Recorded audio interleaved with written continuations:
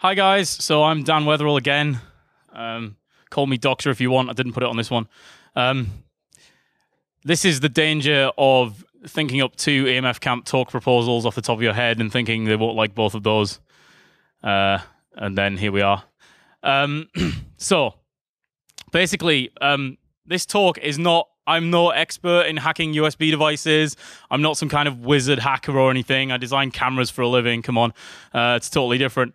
I feel like you often notice that there are like these like amazing people who have these super skills in something like, you know, maybe writing kernel drivers or whatever, and you think it would take me 5 years to learn how to do that. And I thought it was the same with like reverse engineering random USB devices. It turns out it's much easier than you think it is. Or at least it's much easier than I thought it was going to be. And so I'm going to like share some of my experiences and try and encourage everybody to hack random rubbish Chinese USB devices you can buy off eBay. So a lot of people have turned up, so maybe like this will narrow it down a bit. Why would you want to hack random USB devices? For me, because I only use reasonable operating systems. And, well, I don't know whether you count RISC OS as reasonable, but... for example, I buy this USB missile launcher. Brilliant. Plug it in. Oh, not natively supported under Linux. And it comes with some random rubbishy MFC control interface designed in Windows 95. So that's unfortunate. It would be nice to like be able to fire USB missiles how I want to do it. The reason you should know about USB as a hacker on computer stuff, in my opinion, is that everything is USB nowadays. And we can argue about whether that's a good thing or not, but it is. So if you have this mental block about looking at USB devices and how they work and what the data is, then you're going to have difficulty hacking a lot of devices, and it's a real problem. This talk is a basic overview of how USB works from a layman's perspective. I do programming. I'm not a programmer. How to get started reverse engineering USB devices, simple ones, and how to get started. I'm not going to talk you all the way through it. Writing user space driver code in Linux and also OS X and Windows. libUSB works on Windows. It's not so pleasant there, but nearly every USB device you buy is supported on Windows, right? If you buy a USB device and it's not supported on Windows, the manufacturer has some serious questions to answer. What this is not is like how to reverse engineer a serial stream format. So like, you know, one side can communicate with the device and it uses some ridiculous encrypted serial protocol. How do you sort that out? I mean, that is elite stuff that I have no idea how it works. It's not how to write something for some super complicated, super fast, super high speed USB device, which is really difficult. Luckily, USB audio interfaces are class-based, so that's fine. And it's also not like a super deep look into how USB works, because it's actually very complicated. It's also not about USB 3, because USB 3 changes quite a few things. So what is USB? Universal Serial Bus. Clue is in the name. To my mind, and none of this is official, right? But to my mind, it's basically a replacement for UARTs and serial ports. And by replacement, I mean it's something that computer manufacturers put on there because... it has a lot of new features, and you can do a lot of stuff with it that were quite difficult with old-style serial ports. It's faster than a serial port, but it doesn't have to be. There's no reason, in principle, you couldn't build an RS-232 interface that worked at 50 megabits. The error correction would be pretty awful, but you could do it, maybe. The problem with that is that for us as people wanting to actually look at our hardware and roughly know how it works, especially for me as a hardware guy, not a software person, is that UARTs and serial is extremely convenient to hack. If you have an oscilloscope or a logic analyzer, you can reverse engineer the entire protocol layer of a serial device simply because you put your probe on, right? Work out the baud rate by counting how fast the pulses are, set another computer to that baud rate, and it will talk to you, right? A serial device doesn't have any kind of, oh no, sorry sir, can't talk to you. A USB device does, and that's the main problem I found when starting to hack. The problem with the serial port, right, is that you have to agree the baud rate first. Nowadays, most serial devices are 115, 200 baud, but they aren't all, and you have to know that. If you set your receiving serial port to the wrong baud rate or the wrong stop bit or whatever, wrong parity, what you get will be at best garbage, at worst nothing. So that's one downside. By which I mean, really, serial devices, RS-232 devices and such, are not self-describing in any meaningful way. There is no way for the device to tell the host how fast it should be or what parameters I should use. And there's no easy device multiplexing. If I plug two serial devices onto the same serial port, unless they are specifically designed to be used that way and have some kind of arbitration scheme on the bus, you're just like driving two trains in opposite directions into each other, right? It's not going to work. USB obviously does. So USB, basically what is it? It's basically a differential pair, data plus, data minus, for data signaling. USB 3 has other pairs as well. We won't get into that, as I said. It's a fast differential pair, but it's literally just a pair of wires for data, just like a UART, except not just like a UART. But UART is, one for transmit that way, one for transmit that way. USB is a differential pair, which is half duplex. So a USB line can only ever transmit either that way or that way at one time. But it's just a single data pair.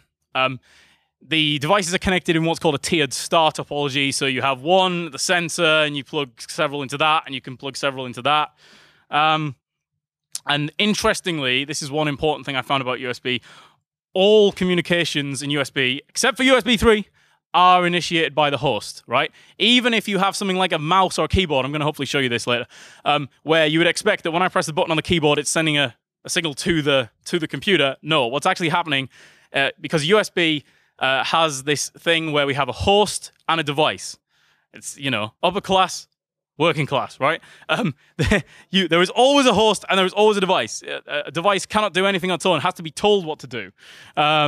Read into that what you like. But even on a keyboard, what is happening is the host is asking the keyboard, has he pressed the button yet? Has he or she pressed the button yet? And the keyboard says, yes, it's Q, or no, right? So that's basically how it works. USB devices are to some extent self-describing. So if I plug a keyboard into a USB port, the host knows that it's a keyboard because the keyboard has told it that it's a keyboard, right? So there are these various terms used in relation to USB, low speed or full speed. Nowadays, there's no such thing as low speed USB devices anymore, really, but full speed USB means USB 1.1. That's in Linux, controlled by a driver called OHCI. High speed is USB 2. That's EHCI. And super speed is USB 3, which is XHCI. The electrical interface, as I say, it looks very simple there. It's just a differential pair, and so you could look at that in a scope. It's not super, super fast. You don't need an amazing scope to look at it, but the packet format is incredibly complicated. What I'm going to try and say to you guys today is that luckily it doesn't matter that the packet format is incredibly complicated because that is the bit that everyone agrees on. So when you're reverse engineering something, what you're trying to find is the bit that everyone doesn't agree on, the bit that's vendor specific or to do with that device. I wanted to spend a bit of time to kind of put this in perspective, doing the VHS versus Betamax of USB and FireWire, because I think it's actually a very good analogy. USB is a tiered star configuration. FireWire was a tree configuration. If you've ever seen a FireWire device, right, most of them have 2 ports on. And that's because FireWire can be a tree configuration. You can daisy chain them. USB, you can't. USB, as I said, the host initiates all communications. With FireWire, any node can initiate a communication. So with a FireWire device, like a DV camera, for example, is a classic example, FireWire is ideally suited to things like streaming video because your device can say, here's some video, have it, right? USB, that can't happen. USB can supply power. Brilliant. 5 volts, 500 milliamps. FireWire, if you implement the full spec, I've not tested a FireWire device for this, but is 30 volts at 3 amps. So, yes. USB protocol is implemented entirely in software. FireWire is implemented in a nice, expensive, fast ASIC. It can do DMA transfers into your CPU, so there's a hideous security risk with FireWire, right? You know, if you don't have that configured properly, someone can just plug a FireWire device into your FireWire controller and do DMAs straight into your CPU. So it's not great. USB is kind of packet-based and FireWire is kind of stream-based. Those are the technical differences. But basically, why don't we have FireWire anymore? Anyone want to shout out? It's expensive, right? Why is it expensive? Exactly, right? So to me, it's not like the VHS Betamax because it wasn't decided by the Los Angeles adult entertainment industry, but it's like VHS Betamax in the sense that in some things and for some applications, FireWire, like you look at the spec and how it works, is much better suited. Like if I want streaming data, it's not a question that FireWire was a better spec, and it can do streaming and stuff. Unfortunately, you had to pay licenses for every chip, and you had to have the chip. So, unlucky FireWire. You will still find it in aircraft avionics buses, actually. So that was VHS Betamax. This is just a totally unsuitable comparison, but it's kind of interesting to me. Again, I say I'm not a software guy, so, shoot me. USB has this host and device thing, but it sends packets. It doesn't send packets. It sends a thing called URBs, which is a USB request buffer. But Ethernet is also packets, right? USB, you can tier a load of devices together, and each device gets an address, gets a place you can look at it and point to it. Ethernet kind of does that. Well, Ethernet doesn't do that, of course. Ethernet just has MAC addresses and like Ethernet frames, but you can stick Novell IPX on top of your Ethernet, or IP if you're that modern, and give everything an address you can talk to it. USB, that address is baked in, right? The order you plug the device in, that's the order it gets the address. Ethernet, you can build whatever protocol you like on top of it. TCP, UDP, all this stuff. Raw ARP request or whatever. USB has predefined what we call transfer types. In USB 2, there are basically 3 types. There are 4 types. There are control requests, bulk requests, isochronous requests, and interrupt requests, and we'll talk about that in a bit. But there's not this whole, like, you can build whatever kind of streaming protocol you want on top of USB. So it's not like that. So it's very different to Ethernet in that way, but it's the same in one sense, and that is, well, it's the same in 2 important senses. One is that it's kind of got the notion of a packet, so USB data moves around in lumps, packets. And the other thing is that you can use Wireshark on it. And if you're going to take away 5 words from this talk, is that you can use Wireshark on USB. Or is that 6 words? I don't know. So a USB device, if you buy a USB device, a well-designed USB device, which almost doesn't exist, it has these various things that are in the standard called configurations, interfaces, and endpoints. And there's kind of a hierarchy like this. This is all on a very useful website called linux-usb.org, which is useful if you want to know about USB, but if you want to write a USB driver, I suggest don't use it because that's how to write kernel drivers, which is a bit different to what we're going to talk about. Configuration is an arrangement of interfaces, all right? Most devices, by which I mean anything you want to attempt to hack as your first USB device, have one. So it's not too much of a problem. But a configuration could be, for example, I have a camera. That is also a USB missile launcher. But it can only do one at a time. Okay, well, find me one and I'll believe it. But maybe that wasn't... Very rare you see a device with more than one configuration. Only one configuration can be active at a time. So what happens is you plug a device in, it describes itself to you, and you say to it, give me configuration 1. Almost always you'll say, give me configuration 1, because there will only be one. And it says, very well, sir, here we go, here's configuration 1. That configuration will give you a list of interfaces. Mostly one interface, although things like multi sort of devices which do more than one thing might have 2. So, for example, an FT2232 USB to serial converter has 2 interfaces for the 2 separate serial ports. The most important unit of this is that bottom level, which is called endpoints. Endpoints are basically things that you can point at and either send data to or receive data from. And again, in contrast to network, sort of Ethernet type networking, an endpoint can only receive or transmit, logically, right? So if I have a device which receives data and transmits data, it must have 2 endpoints, one for in, one for out, at least 2. Furthermore, an endpoint can only do one type of transfer, and we're about to talk about that, but I said there were several types of transfer. How does a USB device self-describe? It uses a thing called a descriptor. That's, kind of an obvious name, but basically what happens is your host can request a descriptor through endpoint 0. All devices have an endpoint 0, which just means the thing you ask for descriptors rather than the thing that actually does any work. So basically, if we're in Linux, for example, my friend is LSUSB. I type LSUSB, it tells me about USB devices. And as you can see, I have a few interesting devices in this one. For example, Ericsson Business Mobile Network. So I have a WAN card in this laptop, and that's connected over the USB device, USB bus. What we're going to look at today, because I haven't got the camera working, is the Logitech Inc. unifying receiver. The interesting thing to look at this is on, if you look at that Logitech Inc. line, the second line from the bottom there, on the left it's got bus 002, device 009. So the bus number is determined by which USB bus chip is connected to. So that's a physical location. The device is assigned by the software stack, and there's no specified order, but in Linux, it is almost always assigned in plugging in order. So device 10 is the one you plugged in after device 9, right? Etc. Those are in decimal, obviously, because none of them are above 10, so it wouldn't matter anyway. But the interesting thing next, it gives you the ID. These two numbers, for the Logitech, it's 046D:C52B. That number is obviously in hex. Quite often you come across with only digits, so you don't know. But those are called the ID vendor and the ID product. So all Logitech devices will have 046D, and this particular product will have C52B. Now, the reason I'm emphasizing this is that those two numbers are very important because it is how the USB stack in your operating system decides what driver to load and how to talk to the device.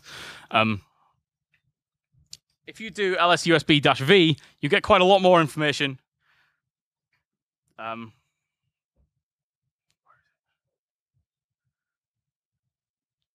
So this Logitech receiver, for example, we can see ID vendors Logitech, unifying receiver.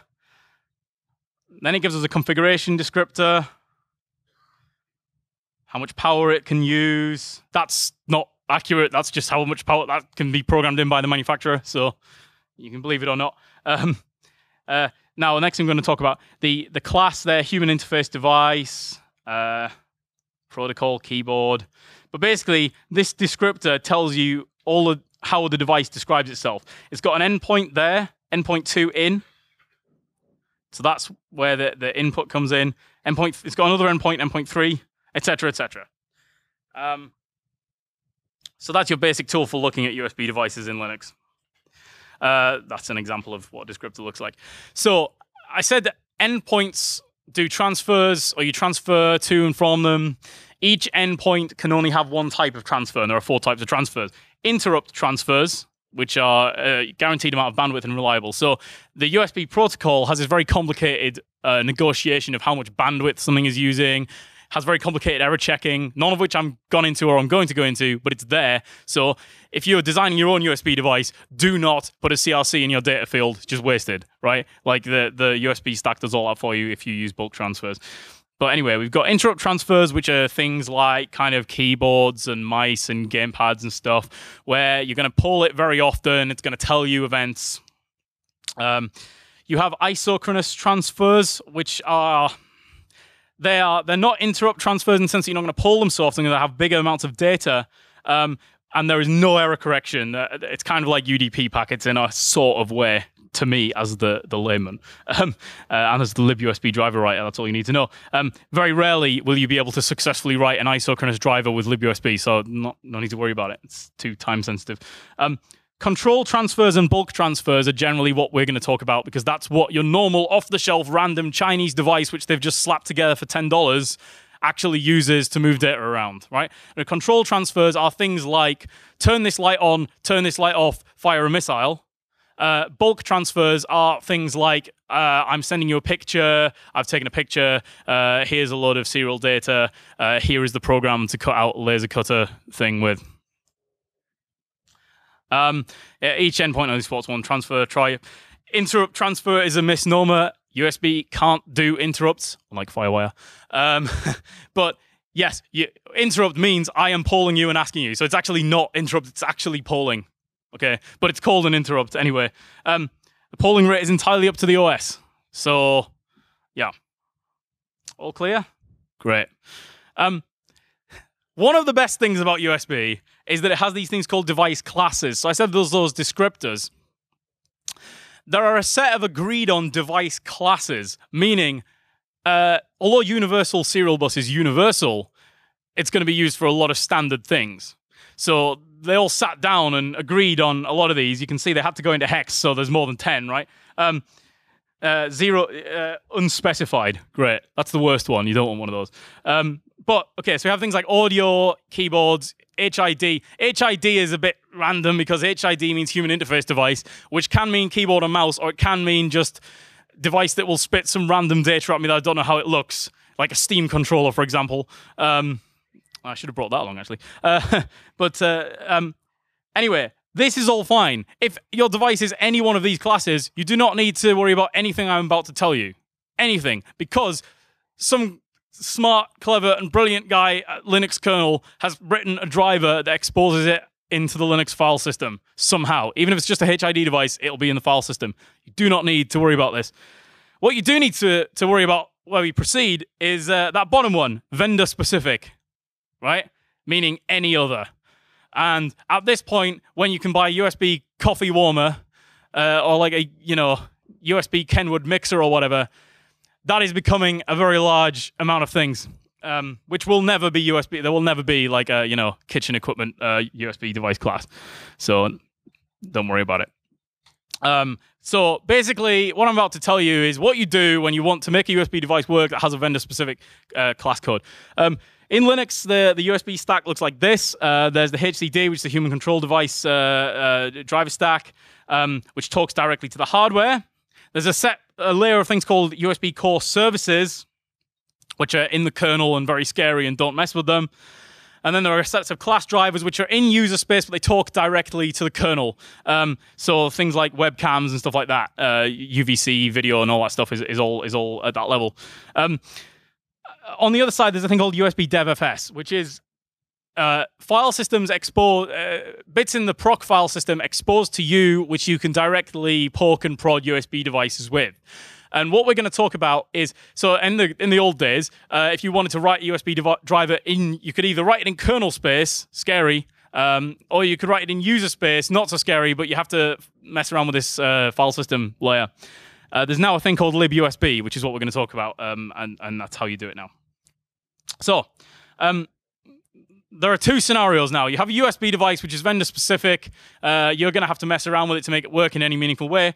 There are two choices. Either we do write a driver or we do not.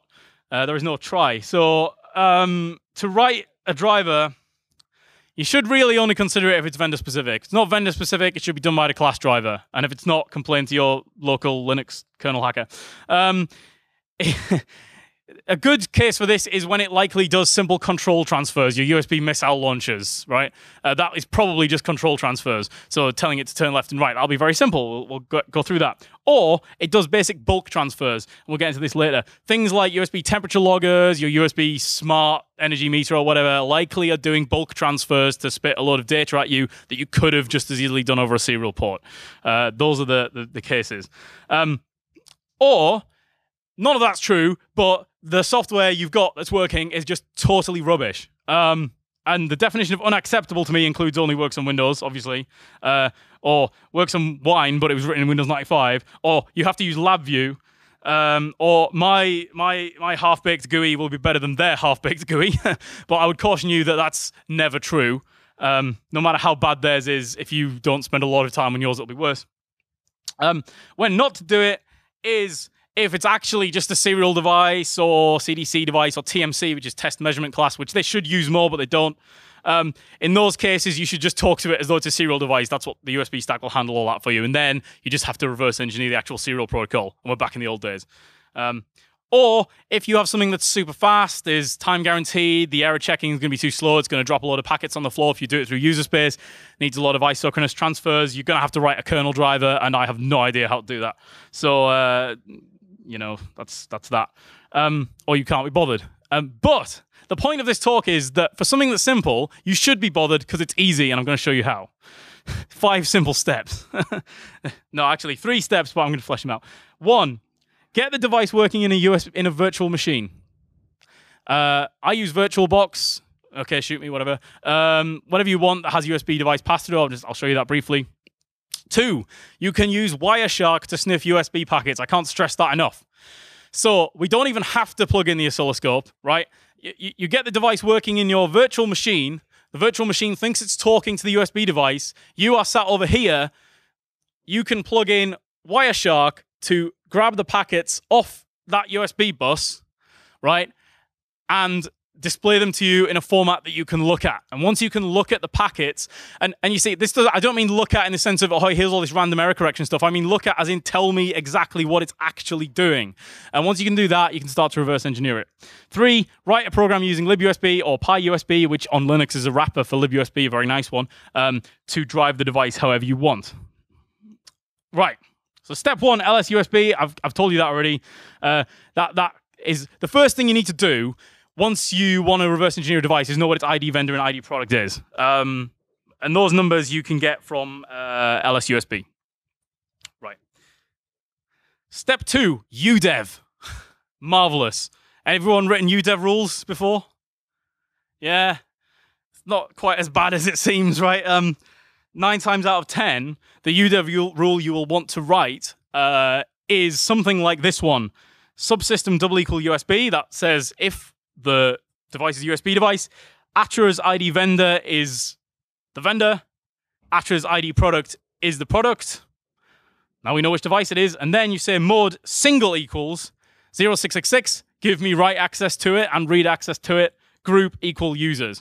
Now, if you use an operating system like Ubuntu or something which is not SUSE, or Debian, which is the only two I know about, really, then it might be slightly different, but that's how you do it. So don't be afraid of UDEV rules. It's actually not too bad. And of course, the Arch Wiki has a page on it. Once you've written a new UDEV rule, no one saw my password there, right? Of course not. Once you've written a UDEV rule, you have to reload UDEV, which on SUSE you do like that. UDEV ADM control -- reload - rules. So that's step 2. We're 2/5 of the way there. Now step 3 is a bit more involved. Step 3, I have the camera over there. I was going to show you that I reverse engineered a few months ago, but I can't find a 12-volt power supply. So, I did have one, but I've lost it. So I'm going to show you how to reverse engineer a USB keyboard which already works. But I give you the steps. Use VirtualBox.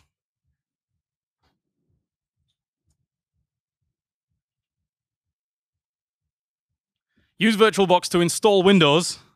Ouch. This might hit me with a "you must upgrade to Windows 10" message, in which case I apologize in advance.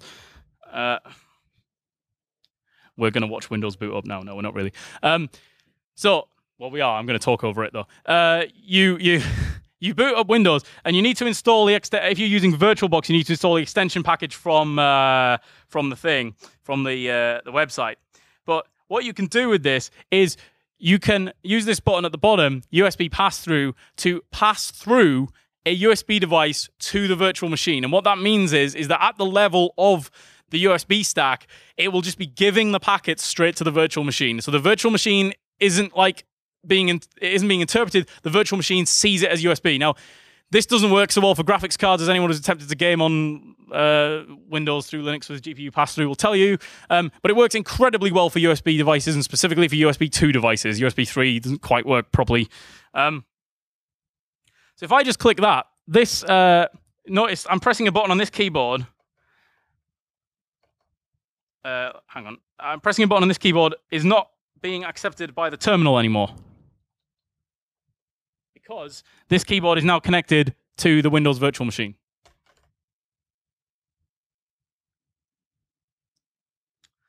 At this point, I would say that you install the rubbishy vendor software. I was about to show you one of the most... This is literally the first time I've ever seen this message. I'm quite annoyed. Yes. I was literally about to show you one of the most hideously disgusting vendor GUIs for anything ever invented, which was the other... I'm going to show you it anyway.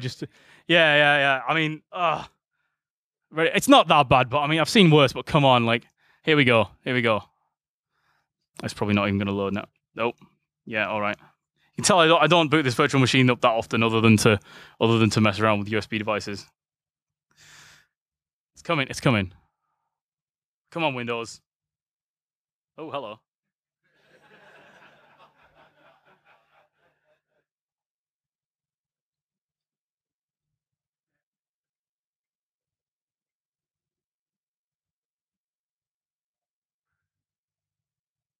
Right. Look, so what it does is it pops up a dialog box saying another application is still running, please reinstall. I trust you, it's pretty bad. It's called A+ Interactive Software, come on. Anyway, the point is that this keyboard, which wasn't working in the terminal before, is also not working now. Hang on. Shouldn't switch devices in a last minute in a demo.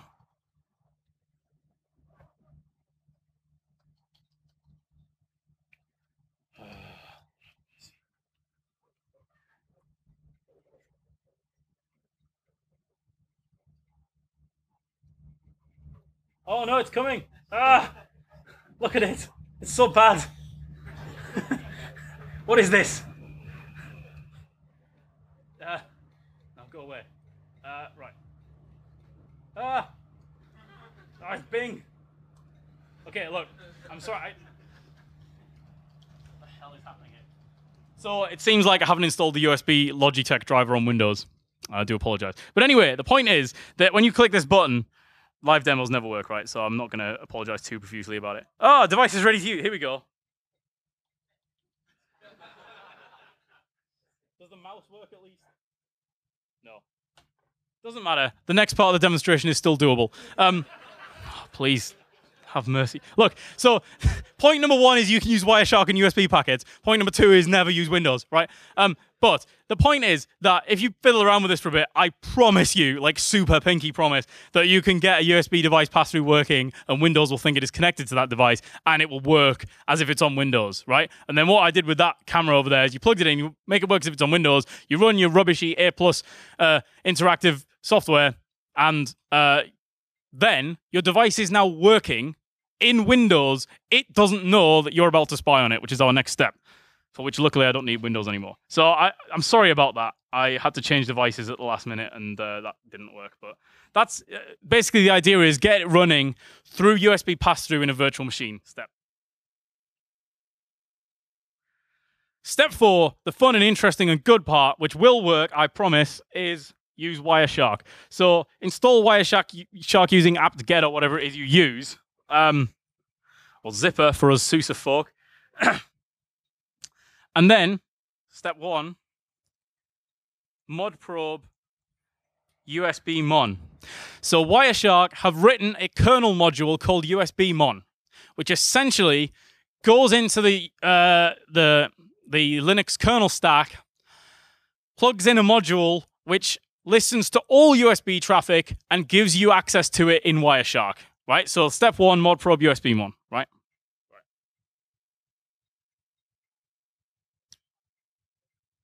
Now, I am not a hacker, but start Wireshark, ask for the root password because, you know, it's important. Right. So if you've been to many reverse engineering talks about network stuff, you'll have seen / be familiar with Wireshark. But once you've mod probed that USB mon, I click here to start a new packet capture. Oh no! I click here to select an interface, and you see I've got these interfaces: USB mon 1, USB mon 2, and USB mon 3. Those correspond to USB buses in my system. So I go back to my trusty LS USB. I am going to look at our Logitech unifying receiver, which is on bus 002, which means I want USB mon 2. Start. Now, you see what this is telling me? This is telling me, I'm sorry, I don't know how to make the text any bigger in that, but you can sort of see what's happening is USB packets are coming in. We have a keyboard connected. The keyboard, what's happening here is the host is asking for USB interrupt in packets, and the keyboard is sending it USB interrupt in packets, saying, no, I haven't pressed the key. Oh, now you've pressed the key. Now you've pressed a different key. Now you've pressed another key, right? The problem is, if you have, say, 10 USB devices connected on that bus, they will all come through USB mon. You can use the Wireshark filtering rules. The first one I tend to do is this one. I look up the address. Logitech unifying receiver is device 11.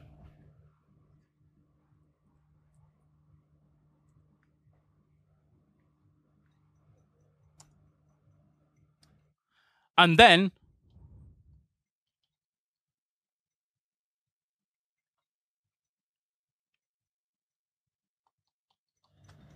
is this keyboard even working? Come on. Everything is going wrong. Like, the batteries are not even... I tested this literally 20 minutes ago. Not like an hour and 20 minutes ago, but come on. Are you kidding me?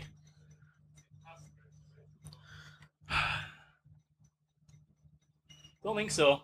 No.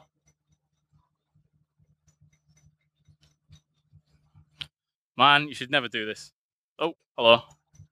Okay. But you see now, it's a different USB device, so I have to look again.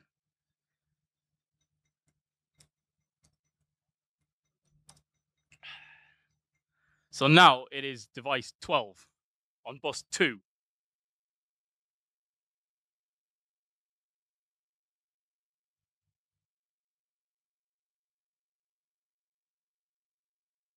And now my backspace key has literally stopped working.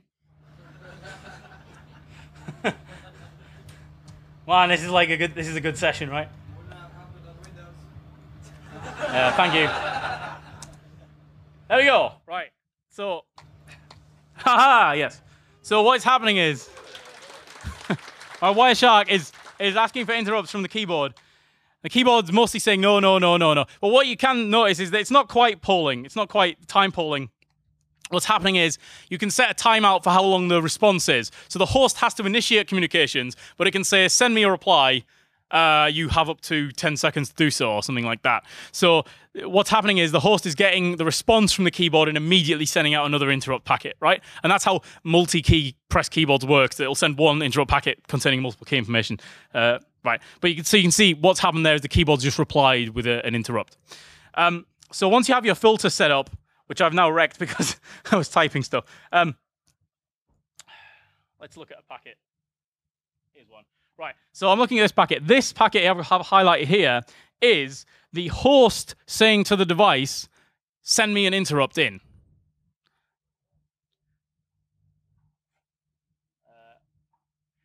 If you expand that bottom bit there, you can see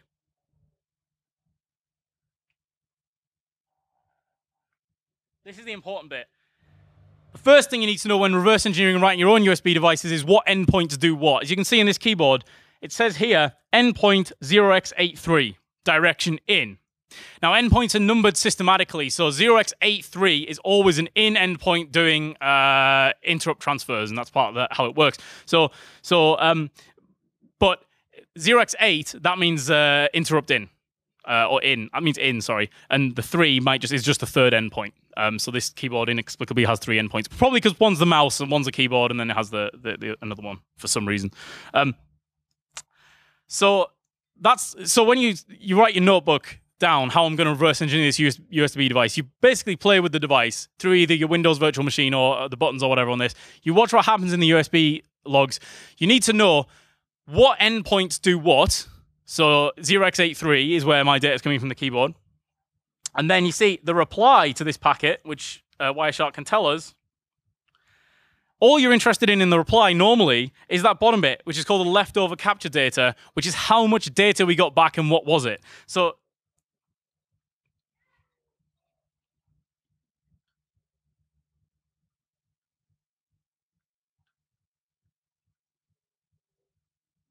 you see here, we have binary data there. None of it's printable, so that's printable characters on the right. But 2001010015000000, and then the fun begins, right? I've got you to this stage, and then you work out what your device is doing. Obviously, you have a brain and know something about the device. For example, I'm going to talk you through several USB devices I reverse engineered using only this technique of just looking at what the data is, what endpoint it's going in, and how we got around working out what the data actually was.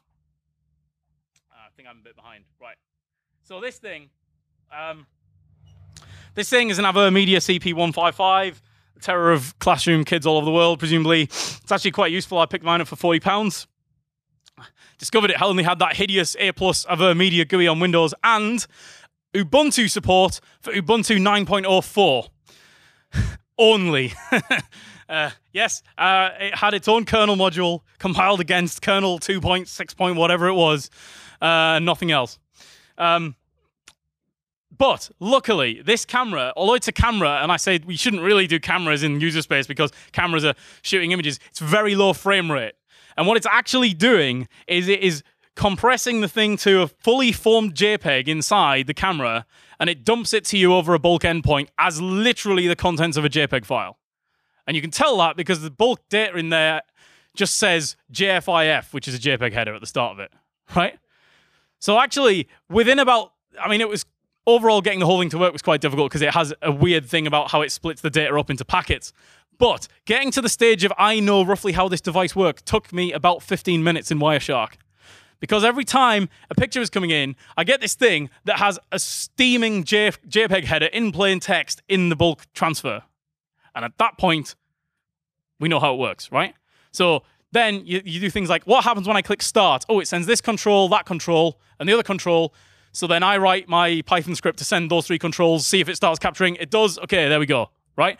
And I look at the Windows capture utility and I see what happens, what the images come back in. Oh, it's just raw JPEGs in bulk transfer. Write a Python script that grabs those bulk transfers and cat it straight out to a .jpeg file. That's the picture, okay?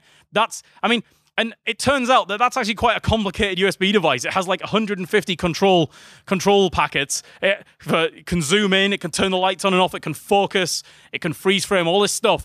And all you do is you just click the button in the Windows software, one USB packet comes in, we know what it is. It's that simple. So I wish I could show you that, but maybe I'll find a 12-volt adapter tomorrow and you can come and watch if you want some more advice on this. Here's another one I had interesting with recently. This is a Newport 2936R. Unless you're really in the business of measuring absolute radiometry on detectors, you won't be interested in spending $5,500 on one of these. But there's kind of an interesting point to make here that this has a smoking gun on the back panel there. A USB plug right next to a serial plug. Okay? Now, in the manual, they'll give you the serial commands. So, unless they're very, very, very, like, under-occupied and have a load of engineers with a lot of spare time, they are not going to seriously properly design all the hundreds of functions in this device as a proper USB device. They are just going to have a USB serial link which sends the serial commands over it. This is very common. The problem with this particular device, and about 100 others I could name, most of which are scientific or medical instrumentation, is that rather than doing the sensible thing of admitting that and giving you a USB serial adapter, they still do their vendor-specific thing and give you a crappy DLL that just has two functions in, which basically just send data over the USB bulk endpoint. This is extremely common, and probably it's how a lot of these type of devices, temperature logging, humidity logging, all these kind of data loggers actually work. They should just be USB to serial converters, but they aren't. But actually they are. All they do is send you serial data as if they had a serial port over a bulk endpoint. That is a huge number of devices, and this one was exactly like that. Thanks. There are actually specific classes for this, TTY class, USB device class, which is like your proper USB to serial converters, and TMC class, which is test measurement class. This is a test and measurement instrument. It should be a USB TMC class. It isn't, because they are convinced that them giving you a 4K Windows DLL gives them some massive value add. But it doesn't. Anyway, what I'm saying is, especially if you have a device that also has a serial port, that is 99% certainly what it's going to do. This you have never seen because there are only 10 in the world. They are built in a shed in Northampton. There's no price because it depends on, you know, how many holidays they want to take that year. But, interestingly, even super idiotic bespoke stuff like this that costs in excess of 70 grand per unit is based on really, really rubbish little Chinese chips that they've imported, right? And those little Chinese chips are based on, this is very similar to like the FX2 chip, actually. It's not the FX2 chip because, of course, it isn't, but it's like the FX2 chip. Less said about doing this, the better. This took me months of my life and then didn't get it finished. But I was still using the same technique, and I got it to almost work. So, like, that's... I overstepped with this one, but still, however exotic, esoteric, and stupid your device is, it's probably pretty easy to reverse engineer. This one wasn't quite that easy, but most of it I had. A couple of other notable examples. Did I not even put the laser cutter in? Oh, there it is. Laser cutter. We have at MK Hackspace an LS3020 Chinese laser cutter, which is a thing of beauty. We bought it from Reading, I believe. Now, I noticed, I looked up, because of course it only works on Windows in software that's basically in Chinese, but with English characters. And like, which is, you know, not offensive. I mean, like, I would find it offensive to have to translate all my software into a foreign language, right? Because people can't be bothered to learn mine. But so I don't blame the Chinese for that. Please don't get me wrong. I'm just saying it's pretty bad to use. So I looked on the internet for people who tried to reverse engineer this, and I noticed that the incredible guys at London Hackspace had done some effort into reverse engineering this. This software inexplicably also uses a hardware iLock dongle. Right, so you have like a $5,000 laser cutter. This software is useless without a laser cutter, and yet you also need a little iLock dongle. Great. Now what the guys there had done is attempted to like convince to crack the software, basically like binary reverse the software and convince it to launch without the iLock dongle. That would be step one. But it turns out that if you just plug this thing in through Wireshark and print something out, I didn't have the laser turned on because this would have cost a lot in perspex. But it just literally sends a string of what is almost unadulterated normal HPGL plotting language over a USB bulk endpoint. And the printer then cuts that out. What an amazing world we live in, right? So the software on the computer is not even driving the motors. It just sends it a literal plain text string in HPGL plotting language. The difficulty is it's not quite in HPGL plotting language, and that's taken us a while. But like that again, to get to that stage was about half an hour's work in Wireshark. By that stage, we knew that it was basically you could send it HPGL strings, and that's a fairly standard plotting language, right? It's similar to Gerber, not quite the same. So I wouldn't say we've totally reverse engineered this, but we're at the stage where if you wanted me to cut out a hexagon using only a Python script on Linux, I could do it, right? So, good.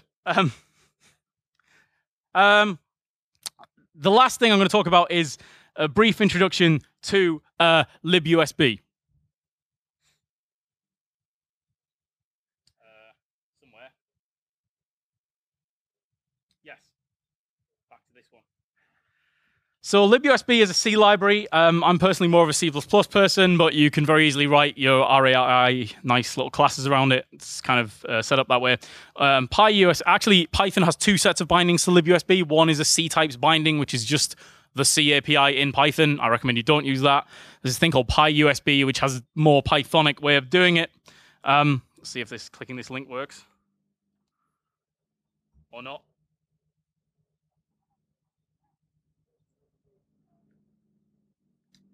So, libUSB, for those, has exceptionally good documentation. You're really getting started. It has two separate APIs, libUSB. It has the synchronous API and the asynchronous API. Now, doing asynchronous programming in C is a tad annoying. The synchronous one will work for a lot of things. Your USB missile launcher almost certainly can use the synchronous API, which is very simple. And the synchronous API consists of 3 calls. That's it. You have to do a couple of calls to initialize the library. You go through the tutorial, it tells you that. You get a thing called a context, which you do for a lot of these C-type libraries. So you get a context, you open a device, there's a nice function called open device by VID and PID, which it says not to use in real code, but I do, and it's fine. The only disadvantage is if you have like 5 laser cutters plugged in, it'll always give you the first one. Yeah, big disadvantage. Well, it might be one day, but anyway. So there's a nice little function somewhere else called find by USB and PID that opens the device, gives you a handle. Once you get that handle, there's these 3 functions. They're just normal C functions. They're not hideously nasty, allocate your own memory and, clench for a segfault kind of stuff. It's like you give it the device handle, you give it the request type, which is in a control request. Once something is a control request, it has a number called the request type. And each separate function of the device will have a different request type. So for example, your USB missile launcher will have left, right, up, down, fire. And those will be 5 different request types. Wireshark tells you those in, the request type is this. So you press left on the thing. Wireshark will tell you what left is, etc., etc. So if you wanted to do that, one call, libUSB device, libUSB control transfer, you give it the handle, request type, the request, which is the data associated with the request, which sometimes is no data at all. And there's a thing called a value in the index, which are not used very often by most devices, but those are like sub-requests. So like you can have huge like hierarchies of functions in some devices. The camera, for example, has a lot of them. And you can give it this pointer to a data which you've allocated, actually. So this is why I like doing it in C++, because you can just wrap this up in a using a standard vector or something. But that is the reply. I'll put the data in there.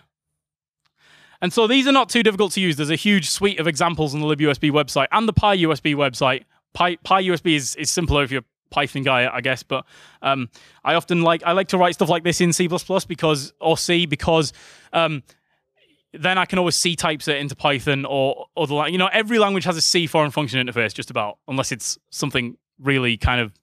Look, I wouldn't use a language that doesn't have a C foreign function interface, okay? So like, I would say that if you're going to write something like, I'm going to write libUSB missile launcher and publish it to the community, it should probably be written in C and libUSB, but you do whatever you like. But what I'm saying is there's these three calls: libUSB control transfer, libUSB bulk transfer, and libUSB interrupt transfer. And they're not that hard to get your head around. They're not any harder than the OpenCV C API. Anyone remember that? It was awful. But those three calls just do transfers. Each call does a transfer. This is the synchronous API, so it blocks. There's an asynchronous API, which is a bit more complicated, where you have callbacks. But underneath, this is implemented using their own asynchronous API. So I would recommend that you just start off with the three libUSB synchronous calls. If you're reverse engineering a USB device, use Wireshark, find out what the control transfers and the bulk transfers are, write it down. A notebook is helpful. And then use these three calls. And just type the calls in order. It will blast them out the USB bus in order. libUSB handles all the details of the USB stack, the descriptors, the configuration, everything like that. It's all handled for you. And you only need these three calls. And so you can write a 100-line C program that will do that. I will show you my camera program, although I don't have the camera plugged in, so I can't actually demonstrate that it actually works, but it does. This is in the PyUSB rather than...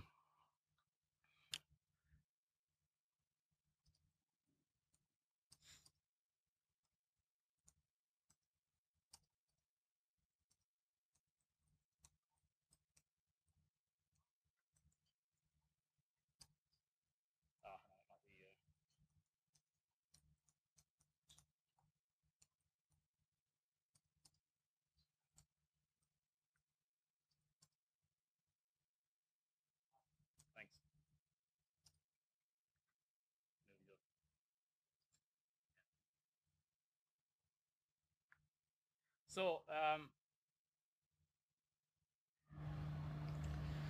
So this is how I wrote the basic script for capturing from that camera over there. Just a Python class, and you see this is using PyUSB. There's this nice call here, usb.co.find. That just I know what the ID vendor ID product is. I give it that. It gives me back an open device. Job done. No worries. I worked out what the endpoints were from Wireshark, 88 and 82.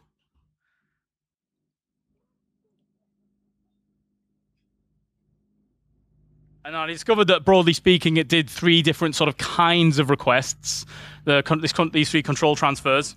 And to start capturing, I just do this control transfer. And like, that's how simple the code is. It's just do a dot control transfer to this point with this value.